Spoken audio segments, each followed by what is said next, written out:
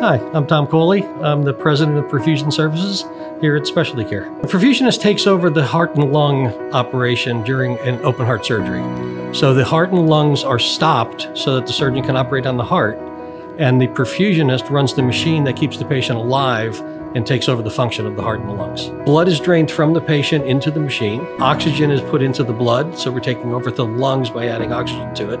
And then that blood is pumped back in using the heart part of the heart-lung machine. It's a fairly large piece of equipment, but it's a very important piece of equipment for the heart surgery. In terms of our associates, one of the things I'm most proud of is the dedication that they have. We have a highly trained and highly skilled group of perfusionists, and they are all very focused on patient quality and taking care of the patients and making sure that they do well. It's probably one of the most unknown fields in medicine. A lot of people don't know about perfusionists. There's only a little over 4,000 perfusionists in the United States. It's a very highly compensated field.